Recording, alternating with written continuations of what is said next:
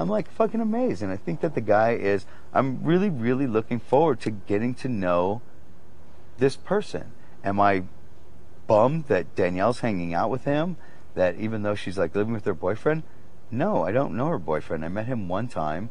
He's very unimpressive. He's probably watching and calling me a motherfucker right now, and he's going out of his mind because she's with somebody 100 times better looking than he is and has probably a lot more going for him. I don't know. Yeah. I don't want to talk shit about it. I don't know the guy. Yeah.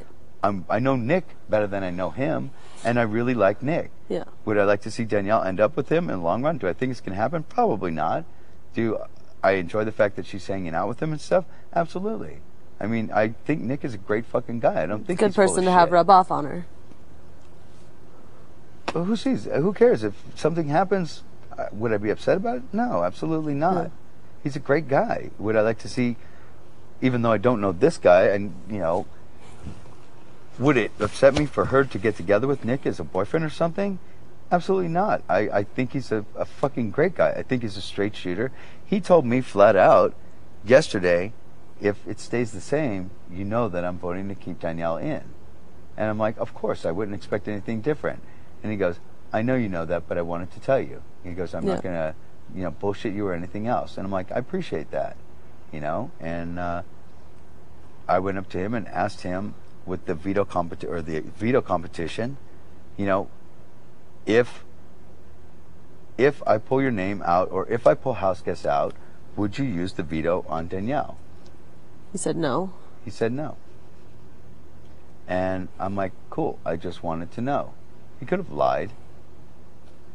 Why? Yeah. Nobody in this house is going to put themselves out for anybody else right now. It's way too early in the game. The only two people that could have won was you and Danielle. Else. Yeah, it would be silly for anyone to. So, you know, Carol's the first one that brought that up.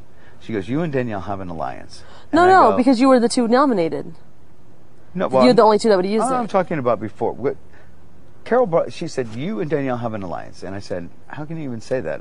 We said, the most that we've talked in this house was the first 5 minutes when we went in there and she started crying. And it was very personal at that time. Right. Now, let me finish this first. I said, no, because I don't even talk to her. And she says, well, let me change that. You have a one-sided alliance. Because you would never make a move against her. You'd never lie or backstab her, this or that. And I go, well, I don't know if that, how can you say it's an alliance? I go, I wouldn't make a move against her, but if, like this week, if she was to go, and even if I wasn't up on the block, would I stop it from happening? How could I stop it from happening? Yeah, you can. But at least my hand's blood free, and let me tell you, it would make my game a hell of a lot easier. Would I be sad to see her go? The first week I asked Cal, please do me a favor. I will never ask you for anything again. I haven't seen my daughter in 2 years. And I want a little bit more time just to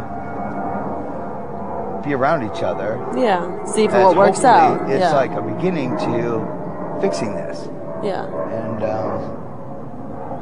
I don't know if, you know, I doubt Kel would have put her up anyway, but she didn't. And you know, but we can't talk about anything personal in this house, because if we were to go and talk about anything personal, it's not going to be taken as anything personal. It's going to be taken as, oh, they're together. Oh, they're talking strategy, which is fucking bullshit. I haven't talked to my daughter in 2 fucking years. You don't think that there's like other things to talk about? Things that I want to talk to her about? Yeah, obviously. There's anyone that we knew before this, there's other things to talk about. But I can't do it. Yeah, you can. No, and she wouldn't take the risk take the risk either. So, no. And anything on a personal level is going to be, and you know what? She said it day one. She goes, in this house, we'll be cordial. In this house, we'll be trying not to make people feel uncomfortable. But what's going on between us isn't going to be dealt with until we're outside of this house, if it's dealt with at all. And she was very honest, very upfront, and it is what it is. I'm just hoping that this is baby steps in order to open the door for at least some fucking kind of communication with my own daughter. You know, and I was trying to make a point, and, you know, upstairs of, I don't give a fuck what anybody thinks. I got the hardest game in this goddamn place. No, and definitely. Like, I don't know who's you didn't have to do it. You could have left. you know. Well, But I work my fucking ass off to get yeah. here.